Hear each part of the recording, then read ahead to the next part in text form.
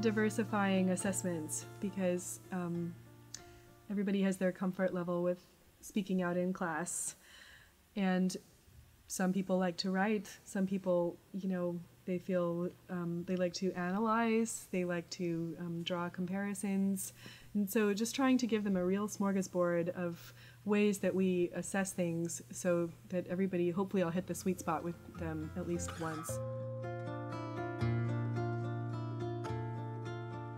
Wherever possible, I try to let them see each other's work. They're all now so used to posting on Facebook and everywhere else, videos and things, that I think they're very comfortable in the online environment. So when we are, for example, in my pedagogy class, collecting information about teaching someone how to breathe better or how to sing with more resonance, we make a wiki. And so I give them a number of resources and they say, here, I want you to cite at least 2 of these, and we're going to compile this whole list of exercises together where you can all see it. And then at the end of the quarter, we'll be able to print this thing that you guys have made. But I find that I get such great work from them. We do a lot of discussion groups, a lot of interactive things where, if students don't feel comfortable speaking out in class, sometimes they do with their peers.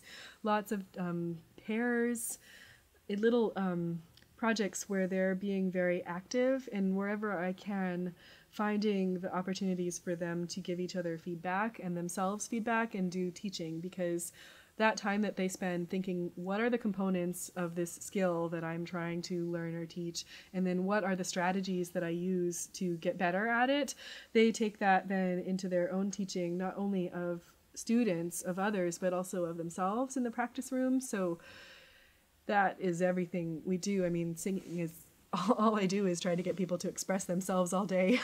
So it better be an honest representation of who they are.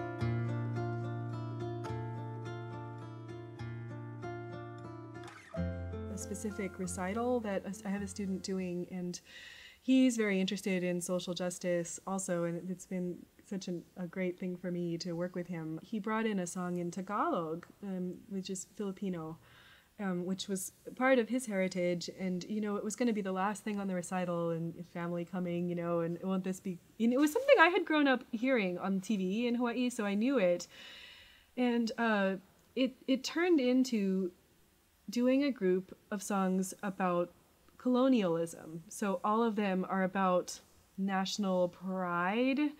So even though the song is in Western harmony, the words are in Tagalog, and it's about, again, pride in the country. We added one in Hawaiian, written by the last queen of Hawaii. There's one in Spanish. There's 2, one from Cuba and one from Argentina, but they're all grouped on a theme, not, 3 songs of Schubert, like in many recital groups. And so it was a chance to bring in underrepresented groups into this format, which has been really, really neat.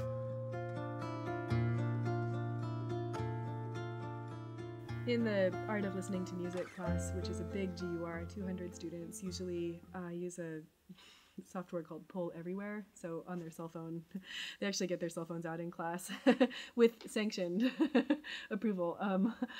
So I can ask a question and their responses show up in real time on the screen. And so whatever we happen to be studying that day, I'll play a piece of music and say, what do you hear in this? Or if we're talking about music and math, or music and how the brain works, how learning works, I find that, students who are coming from, say, a neuroscience background or engineering background have amazing things to say about what's going on, and they then are relating to their own lives, or, political science or psychology. It's a great tool. So we do that quite a bit, either online in discussions or in the big lecture.